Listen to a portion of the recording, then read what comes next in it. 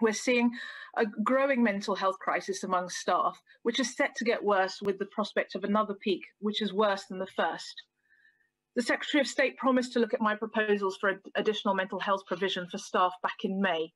Yet this week, a psychiatrist said to me, "Staff are anxious, and we've been treating some colleagues who are at breaking point and attempted suicide. Some have been admitted to mental health units. This happened before, but it is worse now. Add to that the message that staff are expendable and getting the vaccine to them is not happening.